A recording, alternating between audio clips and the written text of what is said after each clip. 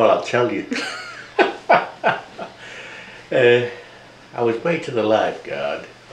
I think, yeah, it was the first Cod War. It was the HMS Palliser. I think she was a steam job, an old steam destroyer. And we was under Derryfjord in Iceland, back when we'd all gone under there for shelter. I don't know this way of the storm. The skipper's name was Axel Olsen,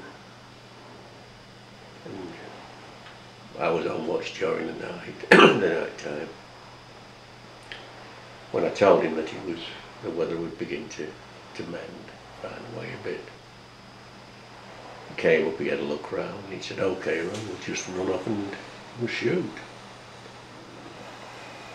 Well, I called the crew, told them then we were coming back on the deck, yeah.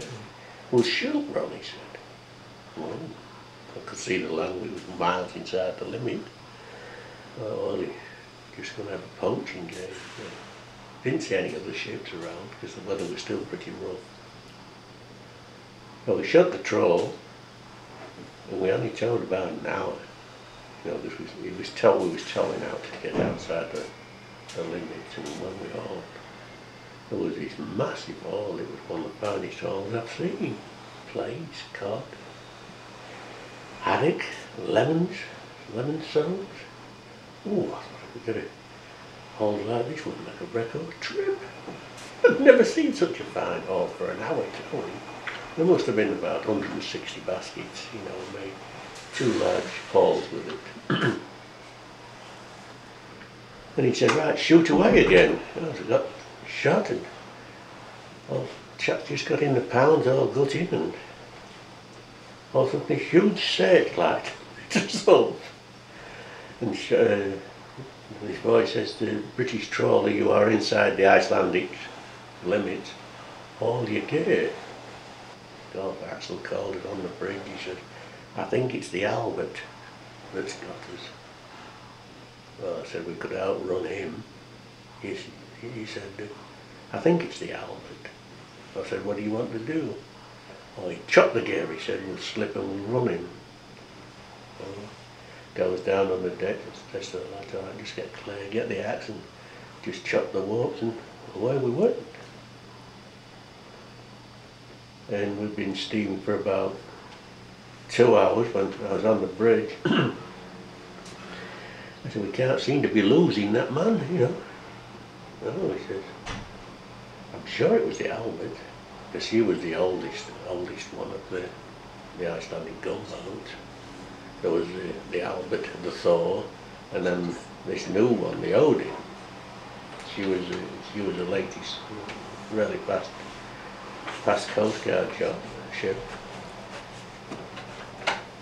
And come dawn, who was kept straight on our starboard quarter all the time was it was the brand new, it was the Odin. And he come alongside us and called out to us that he'd board us if we didn't stop. And well, so the captain said, "Well, we're not stopping." He fired warning shots at us. And he chased us from the west side of Iceland all the way around, charging down the north side.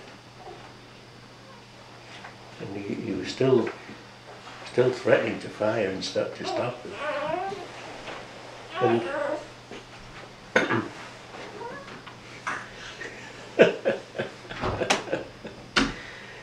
when the HMS Palliser called us up on the phone and told us that we'd better stop the ship. He said, because he's asked Reykjavik what to do with us. And he said, and Reykjavik had given him to warn us again, and if we didn't stop, they'd fire at us, you know, to stop us. And HMS Palliser came steaming up alongside us, put some men aboard us, and they told the captain that we had to stop. So we stopped, and they wouldn't let the Odin escort us in. They wouldn't let anybody come aboard us. So we went straight into the harbour to Isafjord. And the neighbour people went off and we tied up alongside in Isopure, and there was no police boardings or anything like that. We were just caught poaching, and that's how they treated us.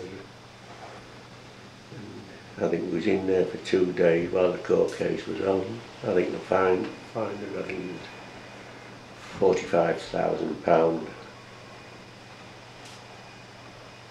for fishing inside the limits, £45,000 for illegal fishing, and another £40,000 for something else, which, you know, it did run up into a hefty fine for the vessel.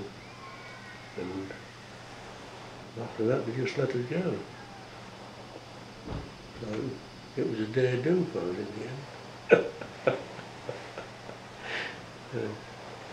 Well, we just came out and we had to rig up all the gear what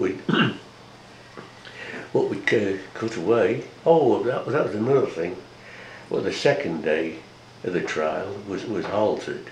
It's a memory kind of coming back. You know, the Odin went out, and she must have marked the position where we chopped the gear. She went out there, grappled for it, and got our gear back. So we didn't have a leg to stand on in the court case, because they retrieved all our fishing gear. And they found out the mark cuts where we'd cut the end of the warps matched the end of the warp that they picked up. Oh. So we didn't have a quite, you know, we didn't have a catching else chance of getting out, wriggling out of that.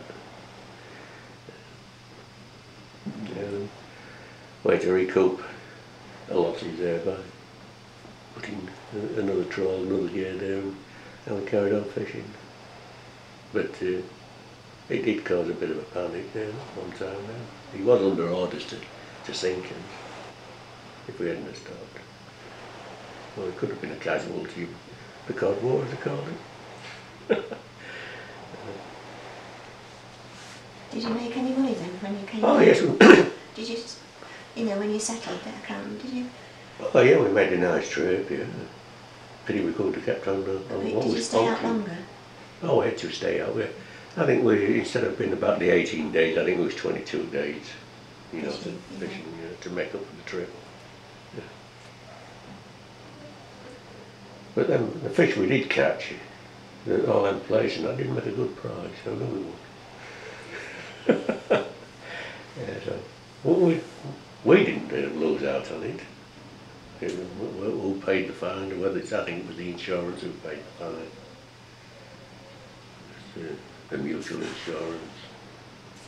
But that used to be the regular fine, was £40,000. Well, in 1960 that was a lot of £40,000. If you made £8 or £9 or £10,000, it was a big trip. So we had to make a lot of money before we could come out of it. But if we could have kept fishing on in the poaching area, we'd have made a record trip. But the old England let us.